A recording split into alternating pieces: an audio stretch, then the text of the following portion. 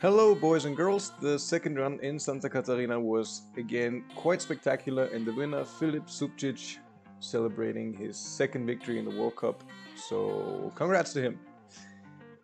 In conditions like these, the fastest man is the one with the most confidence.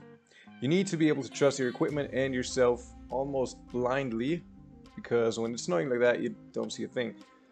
With that in mind, Filip's run was almost flawless. I counted zero turns where he made a mistake.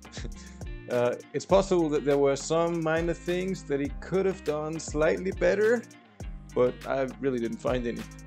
If you found anything, please let me know in the comments down below. It is very impressive to see him ski in such a way. No mercy and all carving.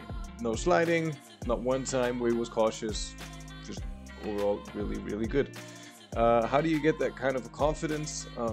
Years and years of training and a really good setup are quite a thing in that case.